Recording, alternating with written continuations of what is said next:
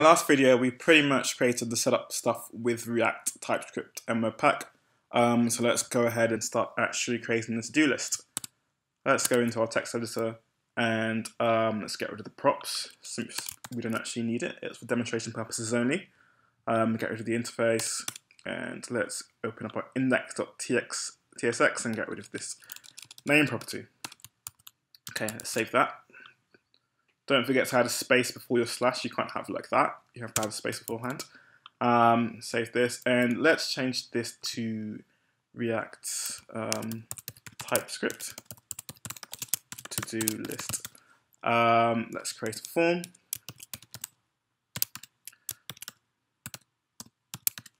And let's give it an input of type text.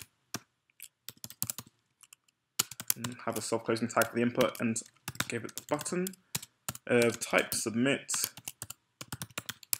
and we will call the button add task. Okay, so if you have multi-line HTML in a JS file like this, you have to have a parent div to encapsulate everything. So I'll put that together, and I'm using a plugin called Prettier. So if I hit Control Alt and F, it automatically format my code.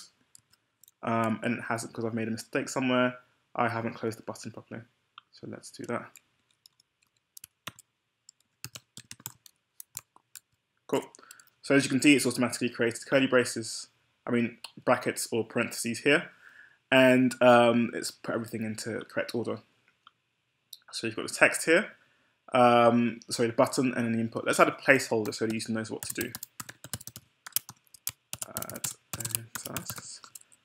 All right, so if I check my terminal, and there's something called type, or TP, which I've spelled incorrectly.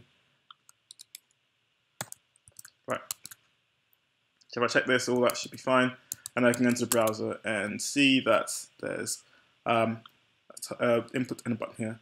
So I can type test, nothing will happen because it refreshes the page, which is the typical behavior for a button and a form. So what we want to do is prevent it from refreshing once we hit add task. And to do that, we'll add a method to our form. Conventionally, we use the onSubmit, and we call it handle submit. So conventionally, that's what we call functions that do such a thing.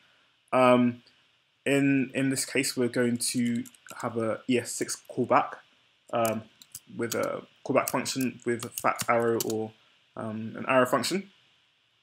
And what this does is it sets the changes the context for our function. So you notice I've added a this here because I'm going to call the function over here, handle submit, and I believe I've spelled that incorrectly, so I'll change that over by copying and pasting this here. Okay, so typically this, without the fat arrow function, it's using the context of the render here, but we want it to use the context of the class.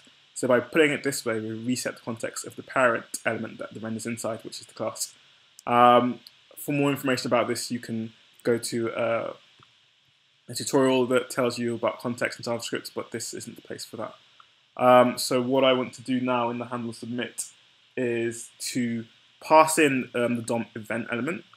So let's put E here, and inside here we'll call E. Currently we'll call it any, but we'll change it for now. And then what we want E to do is to prevent the default behavior.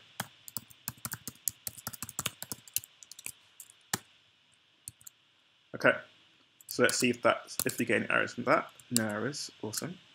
So now if I go into the browser and type in something like test, it doesn't refresh. So you prevented what normally happens in the form. So now what we want to do is say if I add something here, I want it to show up here. I want this to refresh, be completely empty, not refresh, sorry. Empty up like this, and I want test to show up here. So let's do that.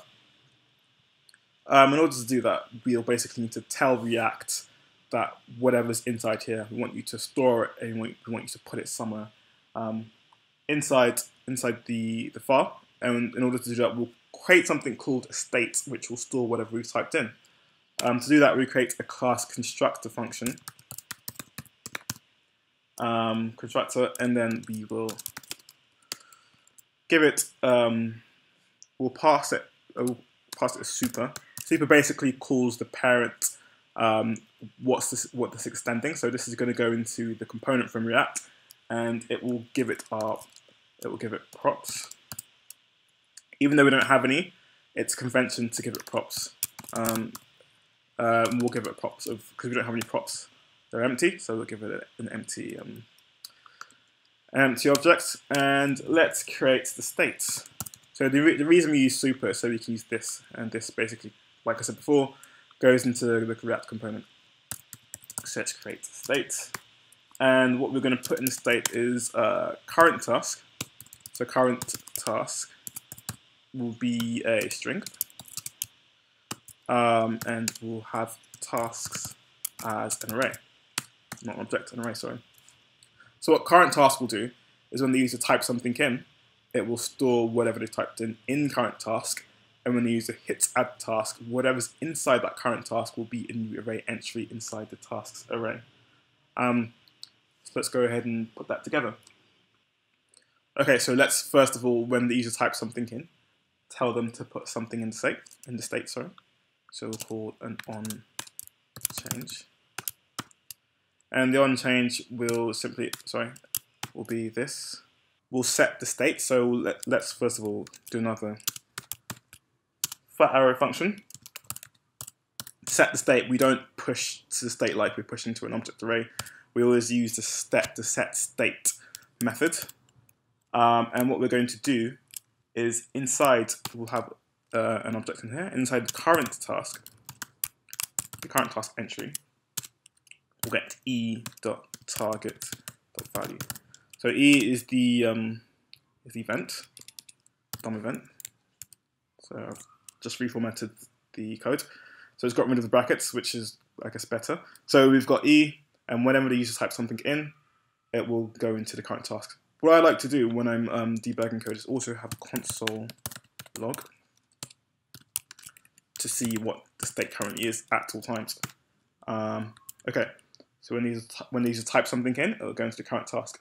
Now we want to have, when we want to have the user click add task, it will go into the task section. So let's add that functionality to our handle submit.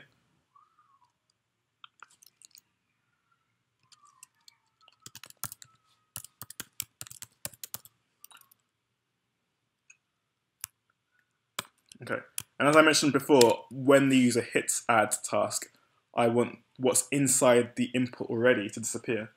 So we're going to get what's in current task already and make it equal nothing. So it's an empty string.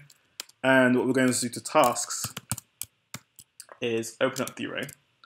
And what we're going to use the ES6 spread operator to get everything that's already inside tasks. So this .state.tasks. So we'll get everything that's inside tasks already, which in this case is nothing. Open it up, and we will add in this .state.current task. Basically, this is going to keep the task clean. It won't reset what's already in there. It would always add a new task and keep making the array longer that way. All right, so let's check our terminal, see if everything is good. And so if you see an error that starts off with TS, it's usually a TypeScript error. So let's fix these errors. Let's go to line 18 and see what it's talking about. Okay, so what does it say? Task does not exist.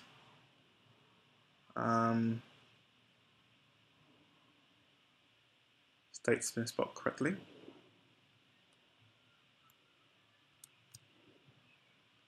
Okay, so I think in order to fix that, we need to, if you look in our object here, this is what the state should be.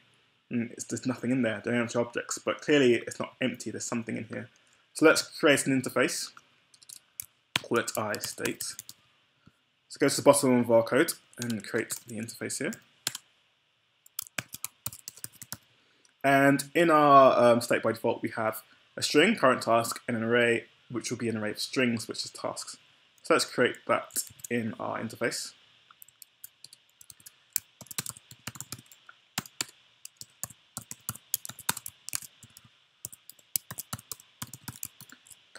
So we have tasks.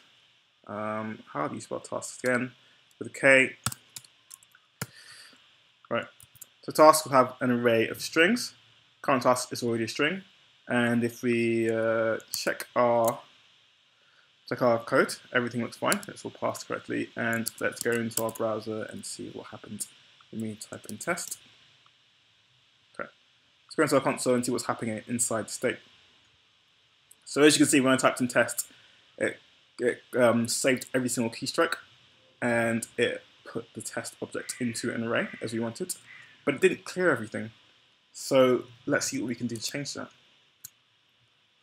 All right, in our code, currently it's not saving the value. It's not getting the value from anywhere. It's just keeping what we typed in. So let's give it a value of what's already in the state. So this.state.current task. And that way, if we reset the state like we do over here, then it will reset the value and everything will go back to normal. So it's a bit of a loop. Basically, whenever you type something into current task, it's getting the current task state and putting it back into it. So it's a bit weird, but it's the way we can get around this. Okay. So if I type test and to add task, it will be empty, and it will store a task into our array. If I add something else into our to-do list, we have two things in our array. And currently, this looks good, but it's not displaying it. So I'll explain how to display everything in a to-do list in our next video. If you enjoyed this, if you found it useful, don't forget to like, subscribe, and yeah, I'll see you in the next video.